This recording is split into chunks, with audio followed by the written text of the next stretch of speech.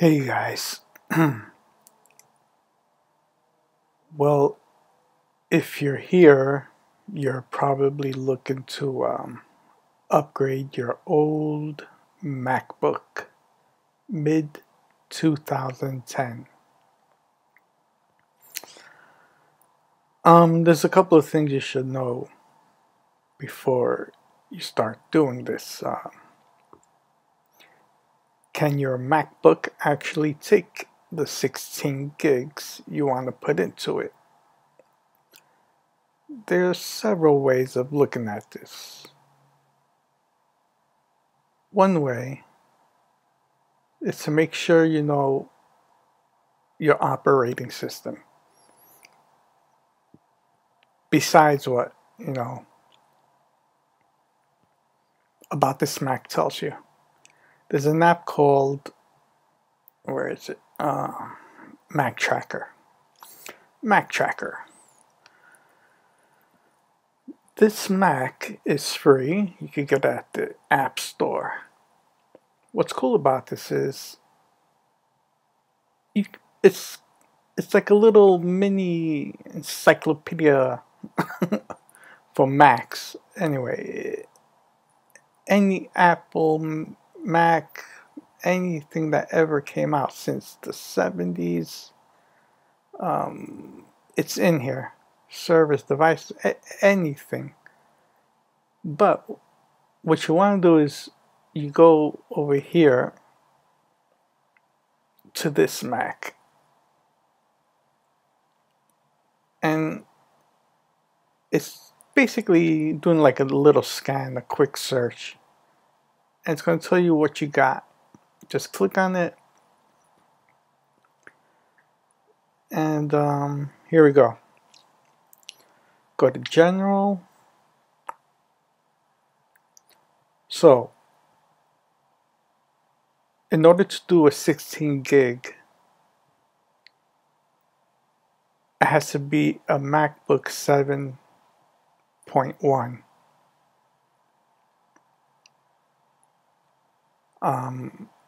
Another must is 2.4 gigahertz, the processor speed, and 64-bit. These are musts.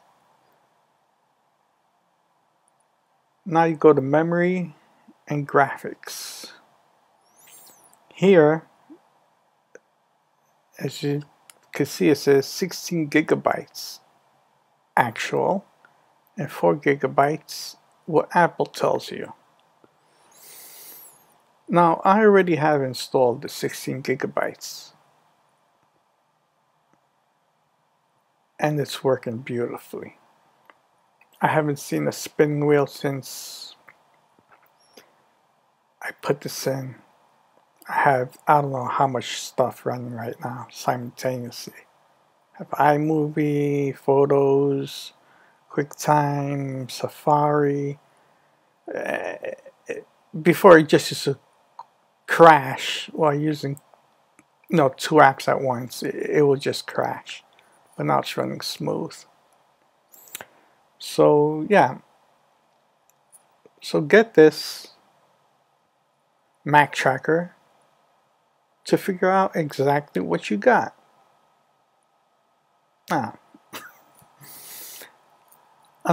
Once you figure out exactly what you got, is you go to this everymac.com.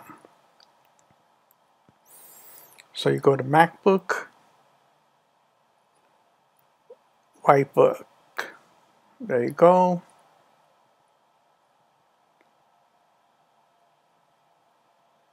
Duo mid 2010, and here on this page, the layout is kind of weird, but anyway, right here, it will take you directly upgrade this Mac. Okay, so we click there. And here we go. It brings you to Mac sales. And it tells you right here, MacBook 2.4, 13-inch, mid 2010. These are the available upgrades for it. You can do internal drive options, external video software. You could pimp this thing up. Anyway, 8 gigs, 16 gigs. Alright, the 16 gig is a little pricey, $100, but come on, $100. It's worth it. It really is. I was considering buying a new laptop, and right now I don't need it because this is doing everything perfectly. So I recommend doing the 16 gig, and the company is OWC.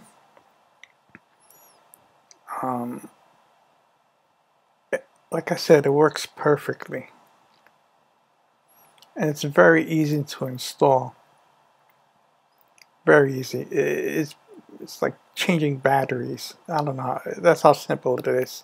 You take out the 2 cards, you put on in another 2. It shouldn't take you more than 15 minutes. That's how long it took me. Yeah. So it is doable, and I do recommend it, and I do recommend going with OWC because I'm pretty sure they're the only ones that the 16 gigs actually work. I've never heard of anybody complaining. It actually works.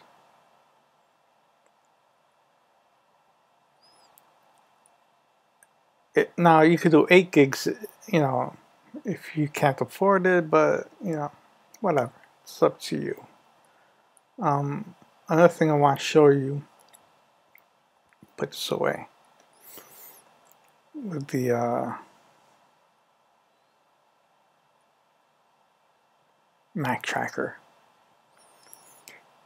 In case you know, you're not sure how to install memory, it tells you right here, upgrade instructions, how to remove sorry, or install memory. You just click that.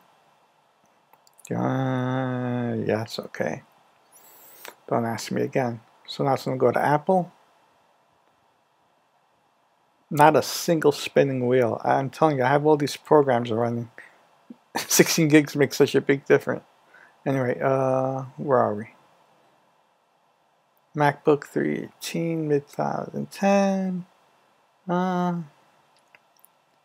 See over here, it tells you base memory 2 gigabytes, but also configured to order. Maximum memory 4 gigs. This is Apple telling you maximum is 4 gigs. You know why they're doing that, alright? Okay, let's be real. And here it shows you that. Just take off the back plate.